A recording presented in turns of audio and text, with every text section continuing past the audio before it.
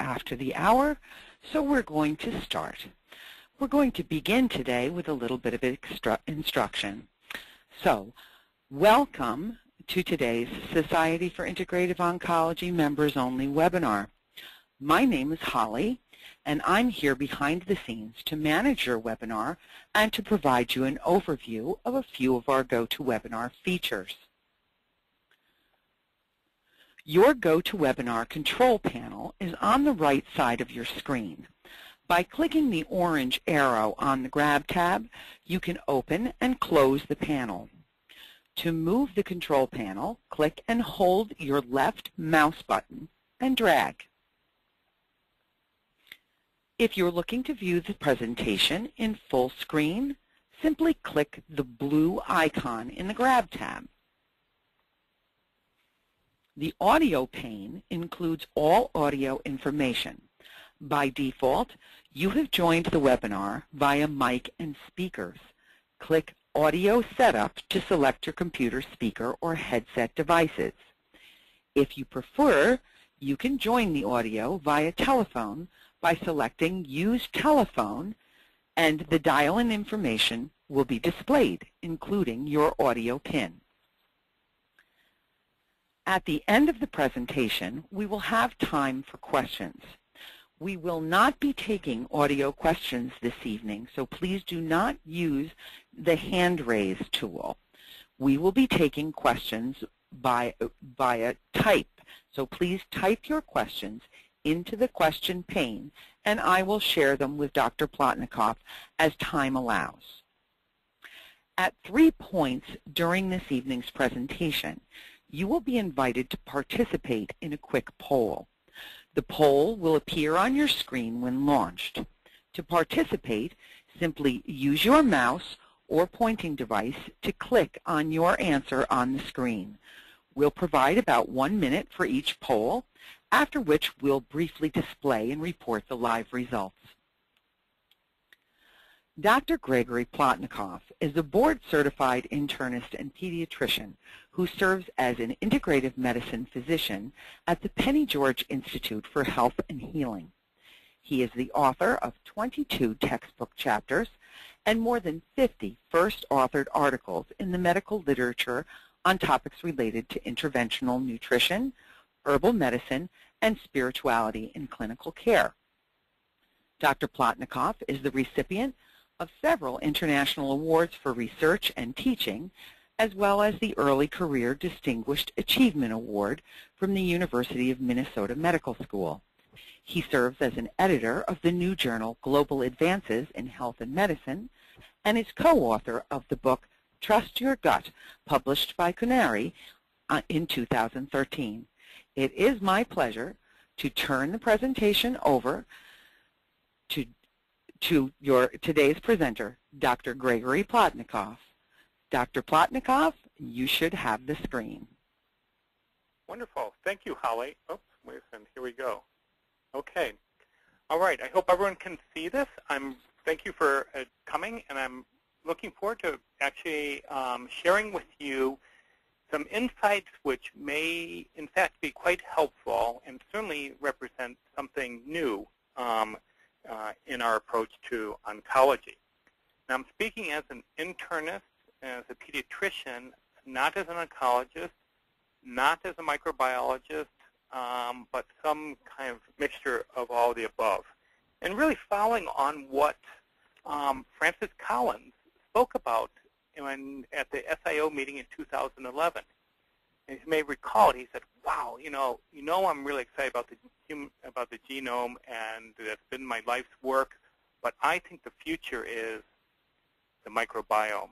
And lo and behold, we're learning a great deal, and you've probably seen maybe on the cover of Science, Nature, Cell, Scientific American, Time, Life, Newsweek, everything now seems to be microbiome oriented. And that's really because we're like pioneers in at the Kansas border in our covered wagons, and someone is snipping the ribbon, and we are like racing into this new territory. really for the first time understanding the normal microbial makeup of the human body. And so with that, I'd like to ask actually the first question, and that is, just quick poll for a couple dozen of us who are online right now. Are you currently prescribing probiotics for any of your patients?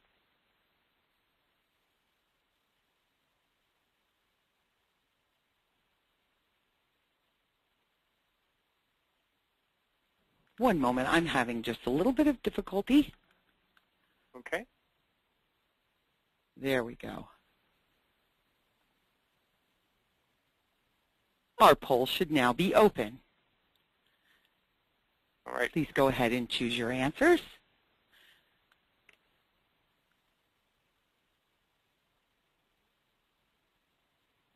I have about 64% in now, 71. Okay, almost everyone's in. Okay. Okay. Oh, people are still voting.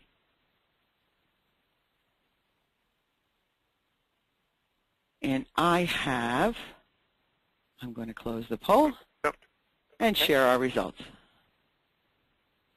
And our results are 58% said yes, 42% said no. Okay. All right. Well, very cool. So now let me follow up with it. How many of us are personally taking probiotics at this time?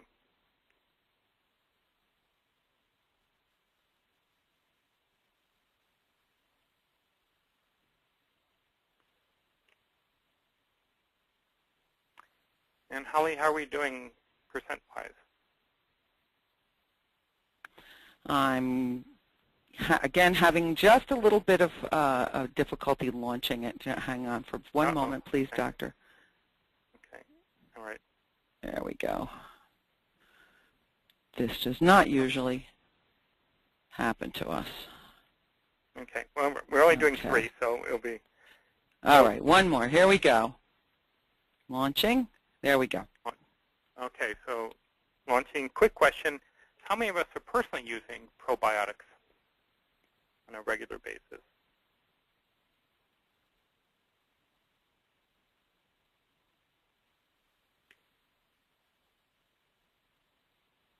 And Holly, how are we doing? I have 86% have voted, 93% have voted. Okay. Sounds good. All right, let's take a look at it.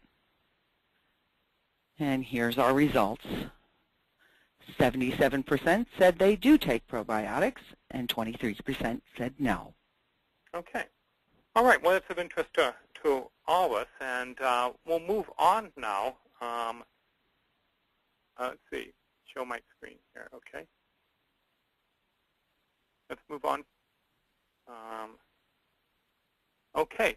So what is it that has been going on since 2005 with the start of the Human Microbiome Project, the NIH? We can say that as of June of 2012, we really have a good understanding of normal human microbial variation. And so this is the foundation for moving forward to really understanding what is the relationship to health and illness. In fact, we now have the chance to understand really how changes in microbiome are associated with or even cause illnesses. And likewise, we have a good understanding of how interventions may in fact prevent or treat illnesses. So this all started really with the questions of what is the identity of our microbiome? What are they doing? You know, how is the host responding? What are the unique characteristics of each individual? Why don't they kill us? And how do we maintain harmony? And so that there really is a residential microbiota. That is, there are specific locations on the body that are persistent, and we can say microbes are conserved within the species and are also host-specific. But what we've learned also is the amazing fact is that the human body is about 1 trillion cells. The microbiome is somewhere between 10 and 100 trillion cells. So we're clearly outnumbered. And most of these bacteria are in our intestines, predominantly the large intestine, and we use anywhere approximately about 4 pounds of bacteria, and it changes about 40% every day. Now, with this kind of being hugely outnumbered, the human genome, we know, is about 22,000 protein-coding genes, but the microbiome of these 500 to 1,000 different species have approximately 8 million unique protein-coding genes. The key point is actually we harbor about 360 times more bacterial genes than human genes. And actually, there's 8 million and counting. And these definitely have interactions with host and with host genes. Now, a lot of the studies, our understanding, have come in the past from using culture, both in kind of aerobic and anaerobic cultures. And Dr. Plotnikoff, I'm sorry to interrupt, but I wondered if you are having difficulty with your slides? I can see my slides. Can no one else see my slides? Laura, are you seeing clearly? There we go. Now we're seeing them, Dr. Plotnikoff. I apologize. Okay. Go ahead. I'm sorry. Well, I'm sorry. Let me just back up. There we go. I wanted to be certain. Okay, so this is just did people see these or not, Holly? Dr. Plotnikoff, on my screen we had a question mark up until the point where I interrupted. Oh, okay. All right. So I've just put out here that actually here's just a general picture of the microbiome map, just showing that actually there's great variability in the microbiome by location and by kind of the environment to location. The key thing about 360 times more bacterial genes than human genes, and we're at this point now of looking at, well, part of our understanding now has come from this use of a prokaryotic 16S recombinant RNA gene for ribosomal RNA gene for analyzing what is actually going on in terms of bacterial. This is a mix of conserved regions for helix formation and 9 highly variable regions present. Now, I'm wondering if you can see my arrow here. You can just kind of count across the peaks where you have kind of huge variations, and it's a combination of conserved regions and this variability that allows us to understand the great variation that exists. Now, what has been going on have been 2 processes. Here we've got all their microbiota. Following the left-hand chart, we've got this kind of metagenomic sequencing using the 16S ribosomal RNA gene, using amplification, sequencing of this heterogeneous mixture, and a bioinformatics analysis that gives us an understanding of alignment, classification, what are called the operational taxonomic units, and a phylogenetic analysis. Likewise, on the right-hand side, this is kind of more of a whole genome shotgun metagenomic sequencing. There's a fragmenting of the DNA, construction of paired end libraries, sequencing of heterogeneous mixture of the DNA, and then subjecting this all to a bioinformatics analysis. We can get a functional alignment of the reads. You can and what's most important is that we can identify enriched metabolic pathways and gene functions. And this is crucial for this whole new area of comparative metagenomics. That's just opening up all kinds of exciting new things for us. So kind of some of the key findings are, well, one is that actually there's a relative abundance of metabolic and functional pathways that are more stable than the organismal abundance. And that's the idea about pinch hitting, is that maybe the species aren't so much important as the function. And that's why these kind of the comparative metagenomics are really exciting at this time. Now, just as further background before I actually get into kind of meat of the talk, is that there's a variety of phylum and there's genus that we're going to hear a lot about. And rather than go through all these things, I just kind of represent that Bifidobacterium and Lactobacilli are commonly referred to, but in fact that there are many other representative genera that actually will turn out to be of clinically very interesting importance, and not a pathogenic sense necessarily. Now, a nice descriptive article about this, about the human microbiome, is available, the Annual Review of Genomics and Human Genetics, Grice and Segre, and I highly recommend this. And we'll be making reference to a number of articles in the talk today. The slides are going to be available on the SIO website, so so if I go too quickly, no worries. You'll be able to get them afterwards. But kind of key points, 3 points that are the foundation for moving forward is, one is that we have co-evolved and share a symbiotic relationship with our bacteria. And symbiotic is that is a cross-species, supportive relationship. It's kind of, if our bacteria are happy, we're happy. If our bacteria are unhappy, we're unhappy. That is, it's a back-scratching, so to speak, relationship between us and our bacteria. Our bacteria do a great deal of work for us in terms of digesting food, producing vitamins, warding off pathogens, producing anti-pain medication, pain compounds, produces a number of vitamins for us. List goes on.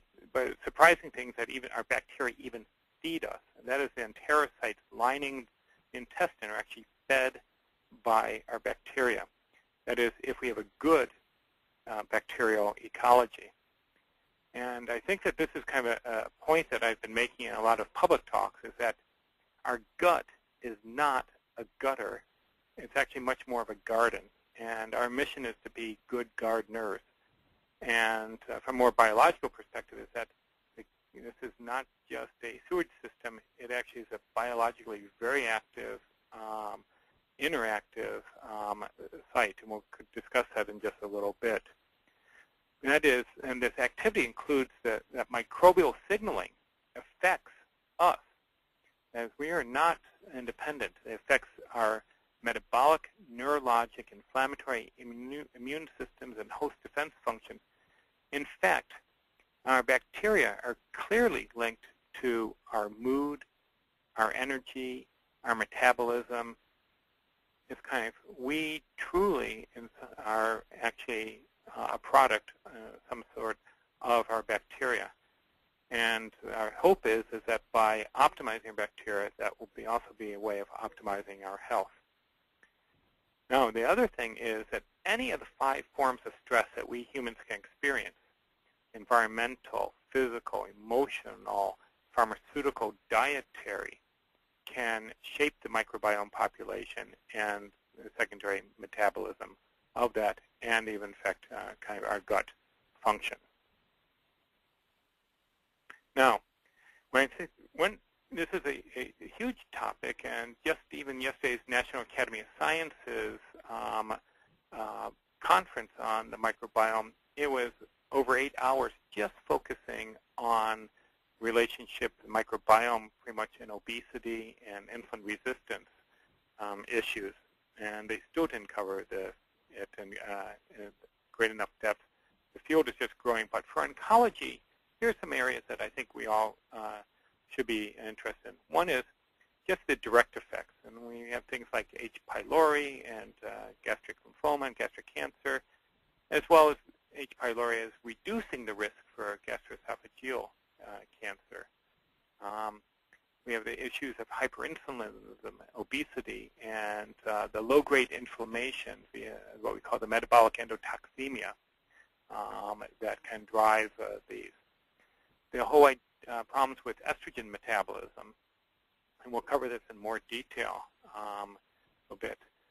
Cancer cell proliferation in the situation of low small-chain fatty acids in our gut, which are a product, again, of our microbiome and our diet. The relationship to anxiety, depression, and gastrointestinal distress, immune function. There's certainly risk for C. diff. And then the whole idea about intestinal wall integrity and bacterial translocation for things such as neutropenic fever, sepsis, and the like. Now, I want to be focusing a bit on direct effects, particularly in colorectal cancer. We'll address issues related to obesity, which is just kind of a fascinating area.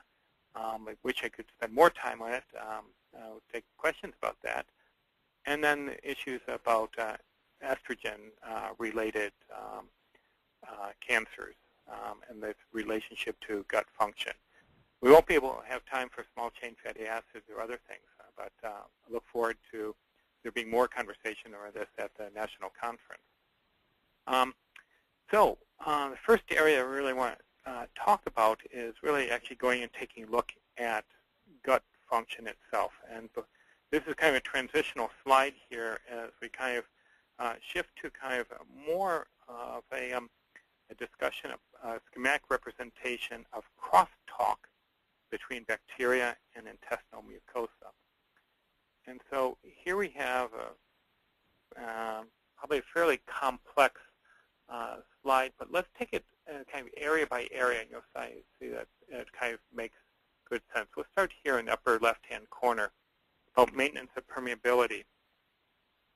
You know, at the intestinal epithelial level, probiotic or friendly or beneficial bacteria can allow effects through transient colonization and or release of bioactive compounds.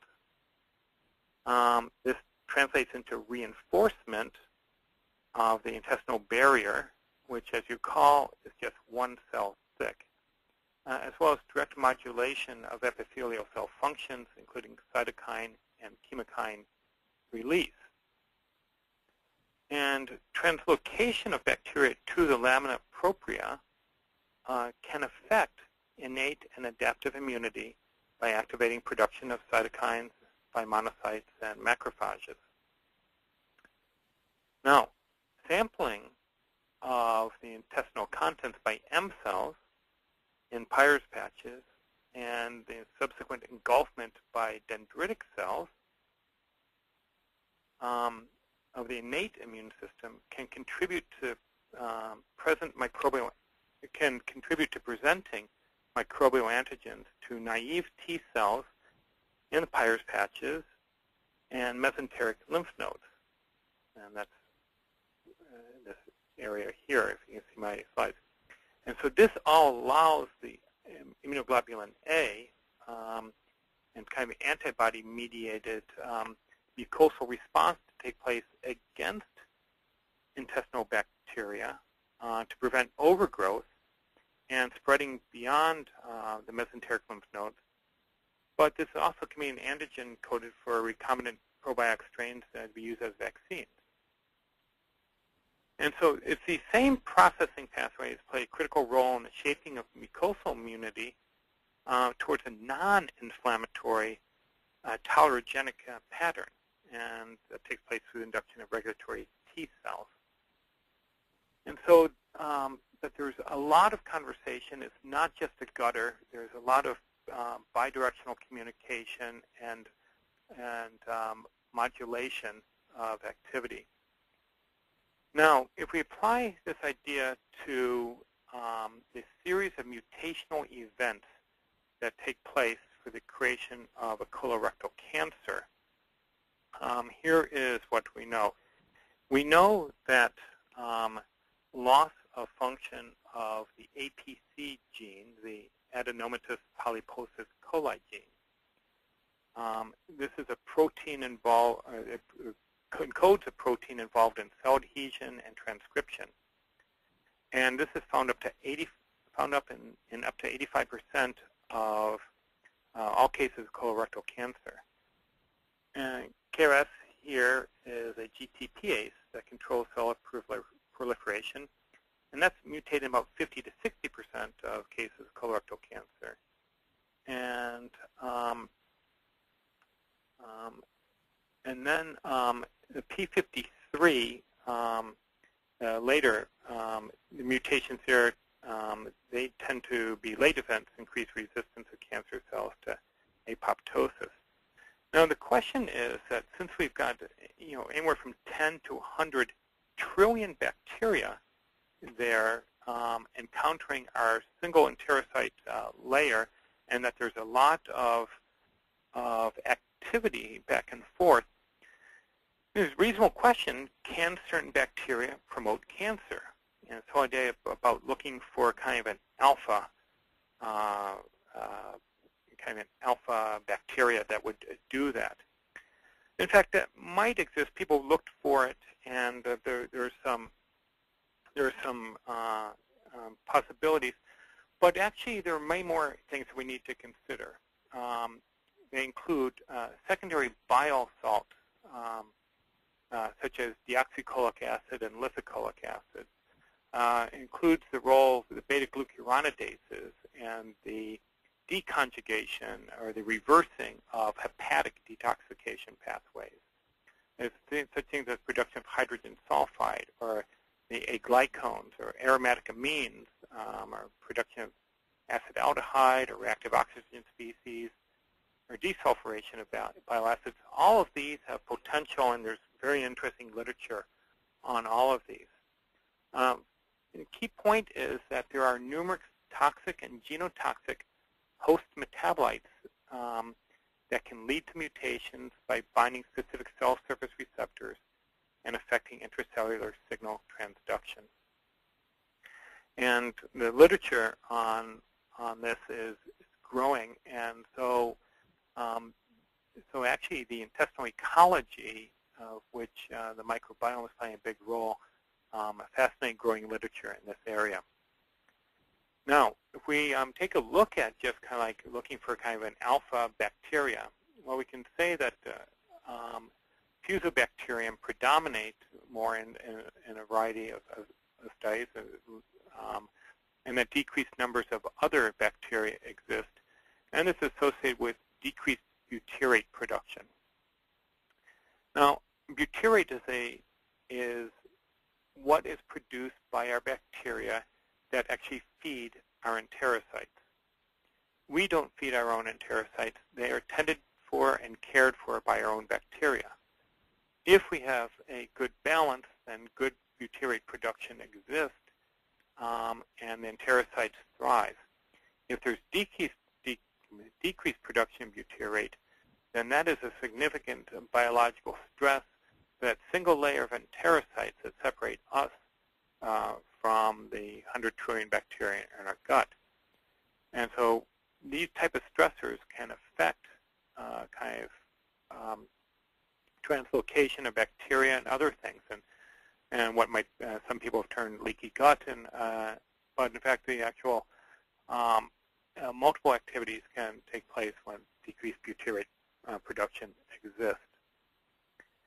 Now, but I just want to just kind of highlight one particular bacterial transformation which is present in the gut, and that is the 7-alpha dehydroxylation of cholic acid that is from the gallbladder or from liver production, and chenodeoxycholic acid to produce the potential carcinogens deoxycholic acid and lithocholic acid. And this production is upregulated and downregulated in some sense by the presence or absence of certain bacteria in our gut. So, for example, recently I saw a woman get measured for some pancreatic problems, and measured a deoxycholic acid level in her stool and came back sky high. So I then went and took a look at the bacterial, a look at their microbiome, and found no E. coli. Zip. but incredibly heavy overgrowth of Pseudomonas aeruginosa. And so, in fact, actually, Pseudomonas aeruginosa is one of the gram-negatives that actually can produce deoxycholic acid.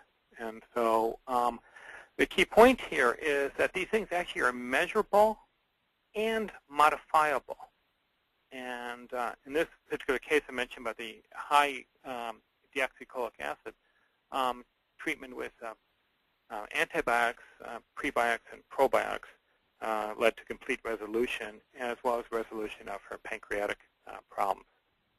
That's in press right now. But Bernstein, actually a husband and wife team, have actually done a great deal of research in this area. This is from a recent article in Archives of Toxicology.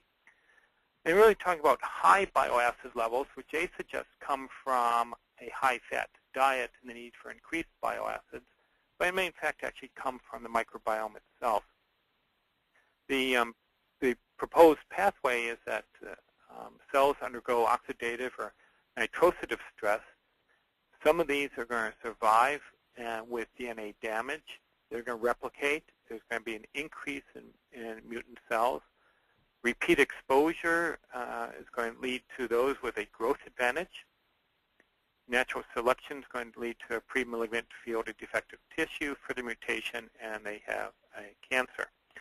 And so, in fact, actually, they published in 2013 an article about deoxycholic acid as a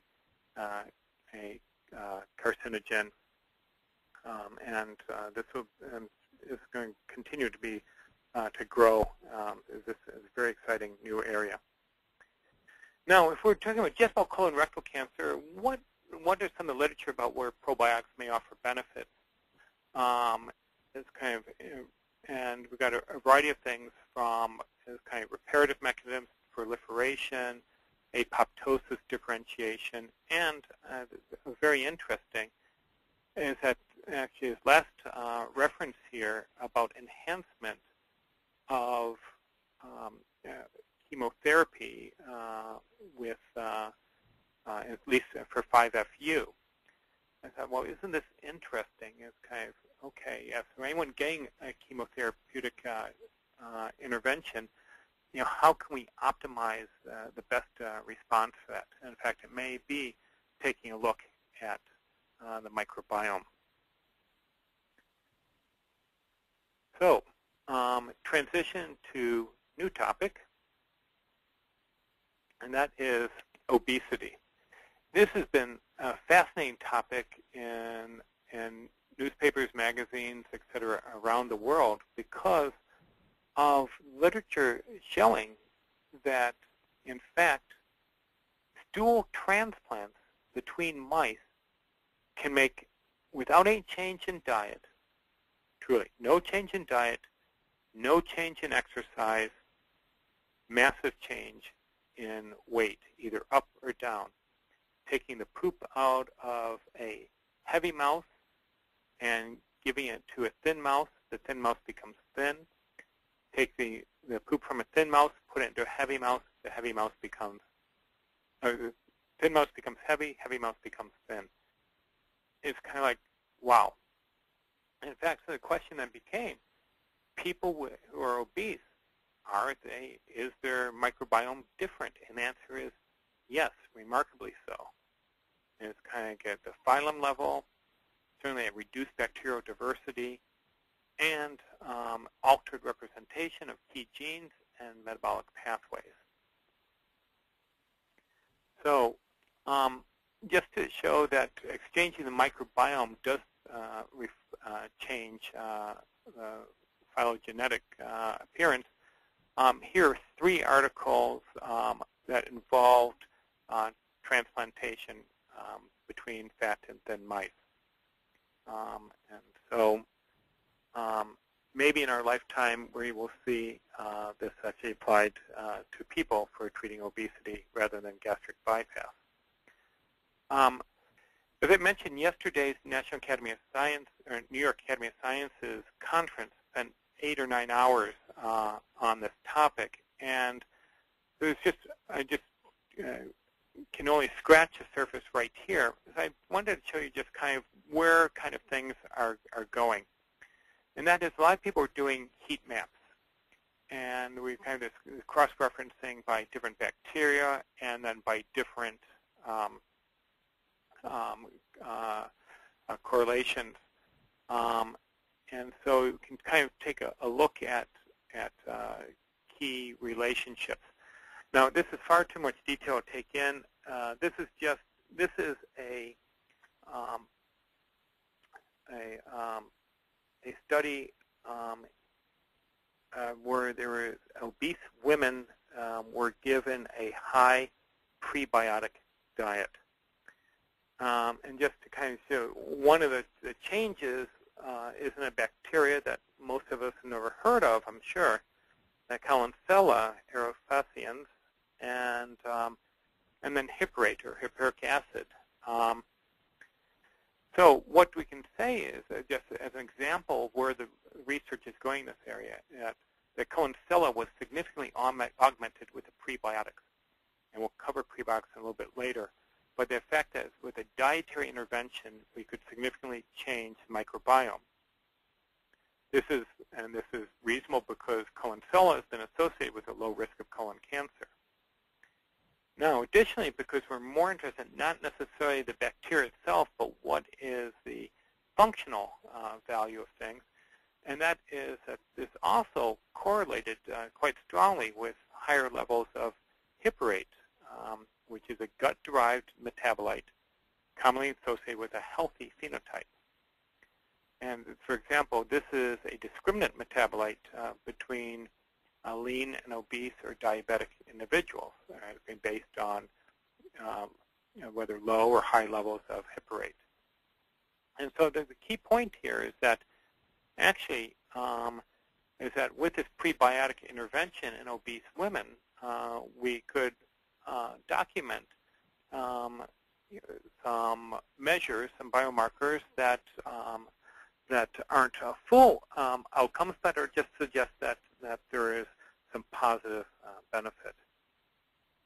All right, moving to kind of the last topic here, and that is the second bacterial transformation I want to talk about, and that is the bacterial beta-glucuronidases. And bacterial beta-glucuronidase can deconjugate what the liver has conjugated and excreted into the bile. And so this is kind of a key point. In order to get rid of estrogens, other hormones like, and for actually many things, the second phase of detoxification in the liver involves deconjugation. And then these are excreted into bile, and they can pass out of the body.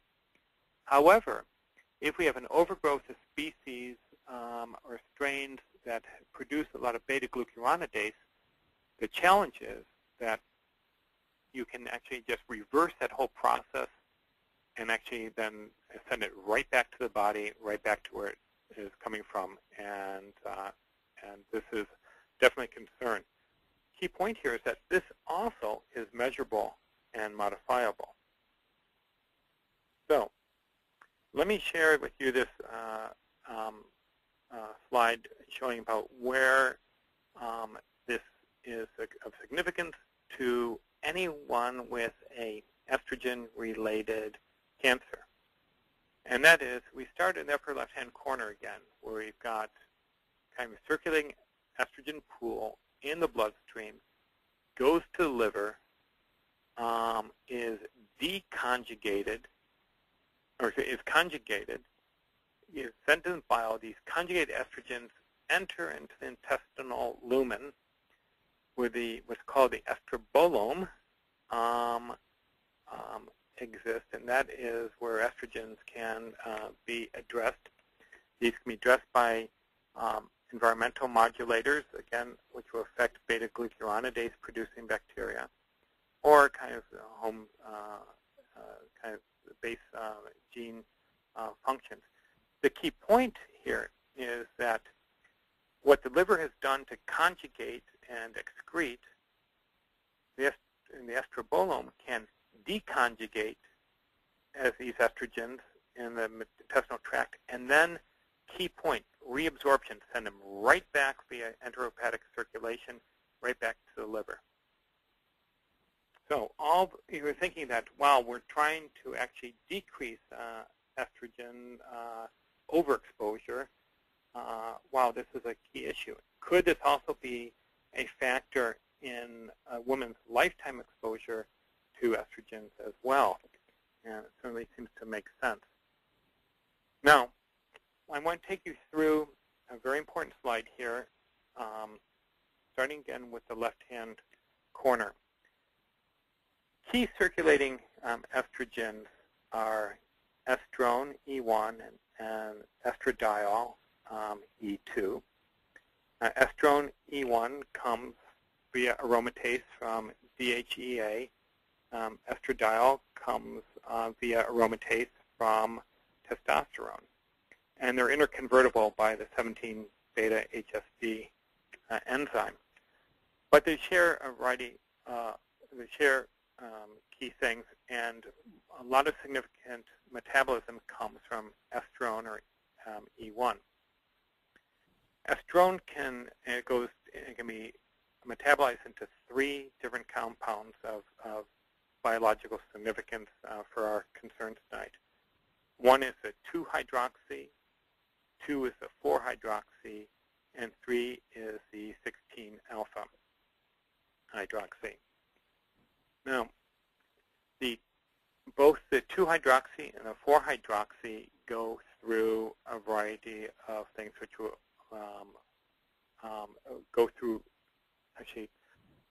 have a bifurcation. If methylation capacities are good and the COMT polymorphisms are appropriate, then the methylation and onto actually safe estrogens for processing. However, in the case that methylation isn't sufficient, they can actually go and form what are called semiquinones, and that's kind of the middle compounds here, which can then be oxidized into quinones.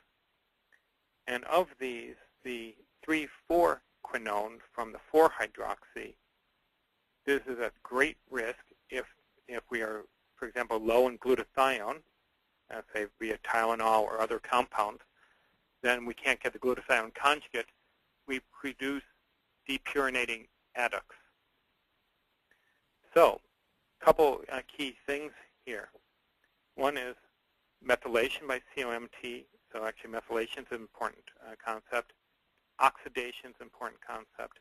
And glutathione conjugation is an important concept. But with suboptimal areas, we certainly are going to produce depurinating adducts. And these are quite concerning. Let me explain why. I'll try to explain this. So when we talk about the 3,4-quinones from the 4-hydroxy metabolite of estrone E1 can react with DNA to form depurinating adducts. And these are about 99% of all DNA adducts formed from estrogens. These adducts are released from DNA to generate apurinic sites, and therefore, we need the base excision repair, which of course can be error-prone, and therefore lead to mutations that can initiate breast, prostate, and other types of cancer. Now, why I thought it was very interesting is that in all estrogen-related cancers, these particular 3,4-quinone depurinating adducts are all measurable. They are also measurable in men with prostate cancer and in men with non-Hodgkin's lymphoma. So if we think about estrogen metabolism, cancer, and the microbiome, is kind of the key point is that depurinating adducts of estrogens are tumor initiators, that this enterohepatic recirculation of estrogens increases levels of these depurinating adducts, and that increased intestinal bacterial beta-glucuronidase results in greater reabsorption and enterohepatic recirculation of unconjugated free estrogens. And so, in fact, our microbiome actually is related to estrogenic or estrogen-related cancers. So, can we restore and maintain a healthy estrobiome? Well, right now I can tell you we can measure beta-glucuronidase activity. I do so frequently in my clinic. We can measure estrone metabolites. Can do this, again, from blood or from urine. And we can modify the functional activity estrobilome. And why is this of interest to us? Well, of any estrogen-driven malignancy risk, so endometrial cancer, breast cancer, some ovarian cancers, and it's a very interesting relationship with men with prostate cancer, men with non-Hodgkin's lymphoma. Maybe someone can teach me about how these are relate. But certainly also for women, we can look at estrogen-driven malignancy risk identification. And maybe we don't need to go to bilateral mastectomies if we have other means of modifying gene function expression. And third issue is that we certainly can rebalance the microbiome with beta-glucuronidase and beta-glucuronide activities. And I think that this rebalancing is going to be of greater interest in oncology in the near future. So, so wrapping up, last section here, I want to return to our original question. Should we ever prescribe bacteria? And you're going to say, well, there are no randomized controlled trials. It's not an up-to-date. No, I don't think we should. And I think that actually, and that's very reasonable. My point is that, boy, we certainly have a lot of research ahead of us that needs to be done. And key challenges we all need to be aware of is that this idea of being locked into a pharmaceutical approach, and that is kind of like one single strain, high dose, measure changes, as opposed to multiple species and opposed to what is the overall ecology. We're talking about 500 species in the gut. How are they all interacting? And we're really talking about a kind of an ecology that is as or more complex than the Amazon or any coral reef. And then for your intervention, what about what's the physiological state of the cultures at the time of production? How old are the cultures? Kind of what kind of die-off over time do they have? How do you dose in terms of colony-forming units and of which species, how much? These are all fundamental questions. But likewise, the additional question we need to consider is, what about giving one size fits all? Does that make sense? Or should we look to have a microbiome profile identifying deficiencies and designing an intervention to address replenishment or rebalancing of deficiency and excess? And I think that still needs to be worked out. Certainly, I want to kind of emphasize the very interesting research opportunities since we can measure beta-glucuronidase and estrogen metabolism. We can measure secondary bile acids and multiple biomarkers related to GI cancers. We can measure small-chain fatty acid production and the like. And as that's kind of moving forward interventions, we also really need to understand about the microbiome's resilience to perturbations, and particularly in oncology. What does putting someone on a high fructose corn syrup diet of Ensure do or someone who is not eating? What does that do? What about all the antibiotics or the PPIs or surgery or radiation and chemotherapy? We really don't know about perturbations, and we really don't know how best to rebalance them. Fascinating opportunities in our lifetime. So let me, so for our third question tonight, if we can do this really quickly, Holly, and that is, the question is, how many of you are currently recommending a prebiotic diet to your patients? The question for everyone is, how many of you, or are you currently recommending a prebiotic diet to your patients? Laura has launched our poll. Okay. And we're going to give it just a moment.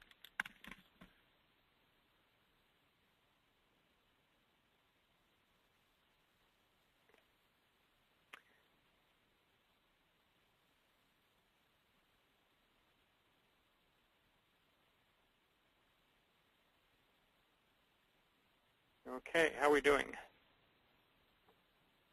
Okay, we should have our results in just a moment.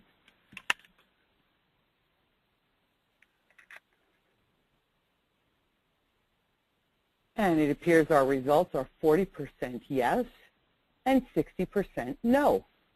Okay. All right, so we're going to, can you see my screen now?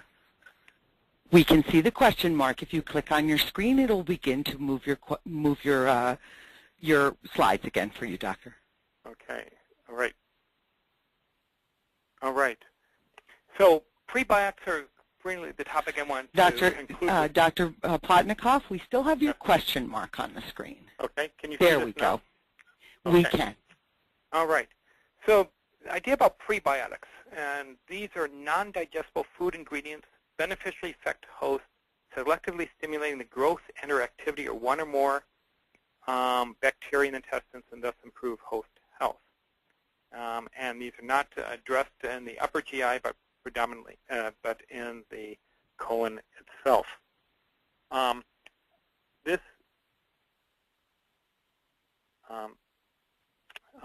lot of people think, well, is it fiber prebiotics? No, actually, not all fibers are prebiotic. Things which are prebiotics are be known as inulin, fructooligosaccharides, galacto-oligosaccharides, soya, xylo, pyrodextrins.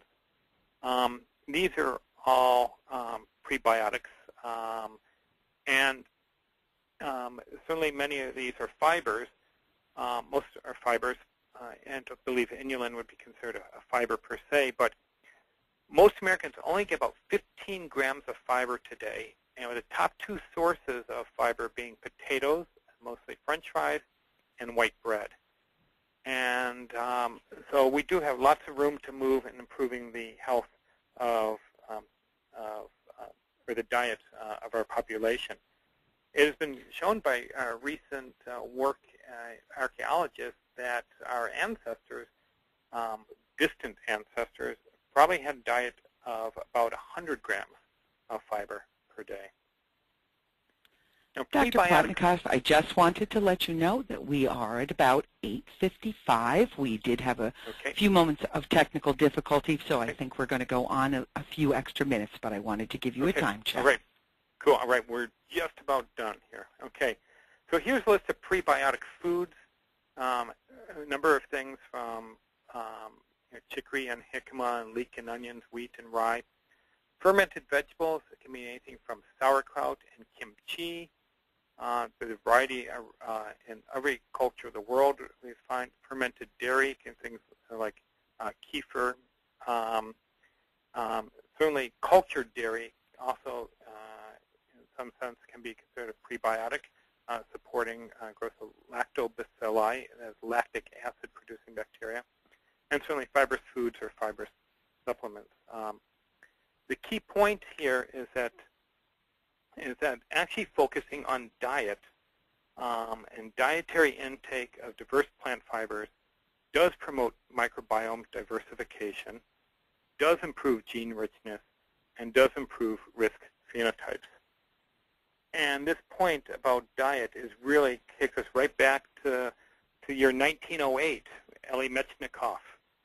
The dependence of the intestinal microbes on food makes it possible to adapt measures to modify the flora in our bodies and to replace harmful microbes by useful microbes.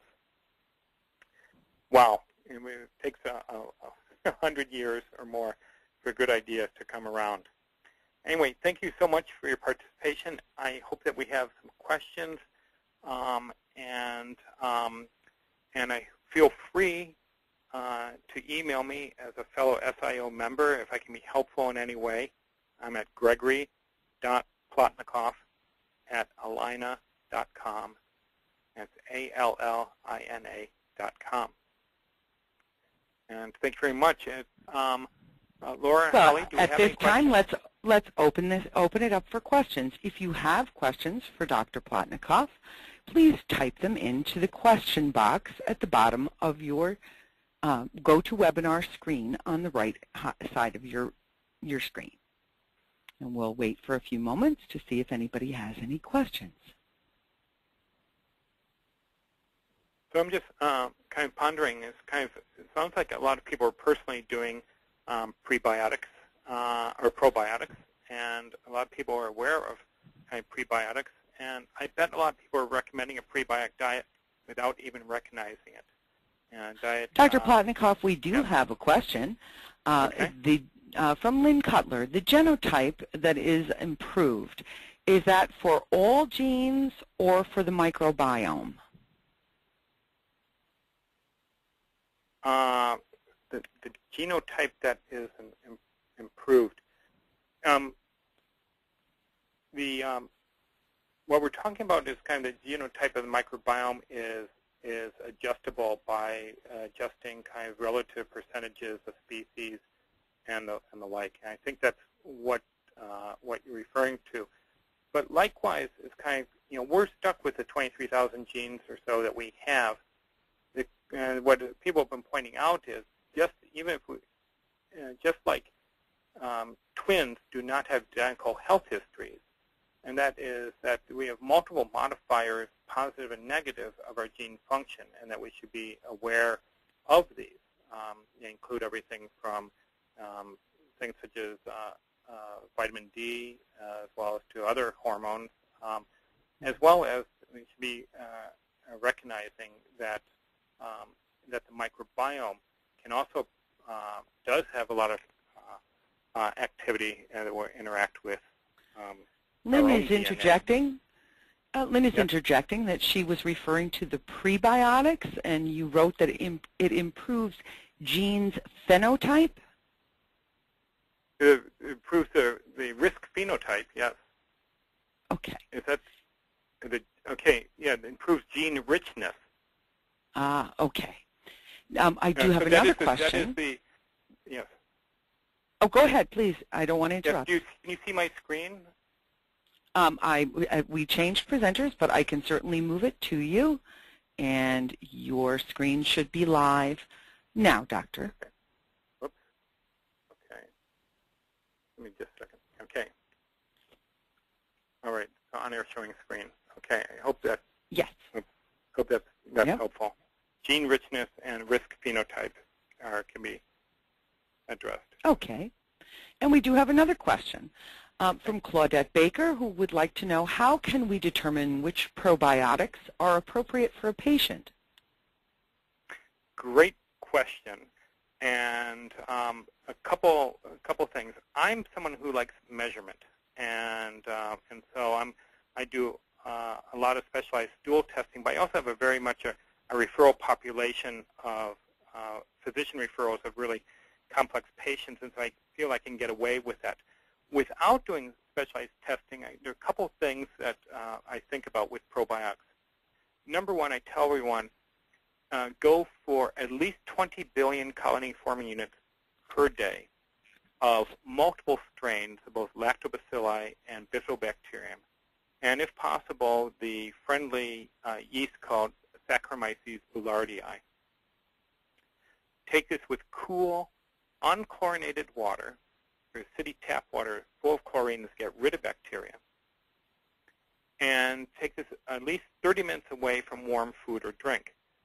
These bacteria tend to be very heat sensitive, and so like having a probiotic and then having a morning cup of tea or a bowl of oatmeal makes for really expensive oatmeal.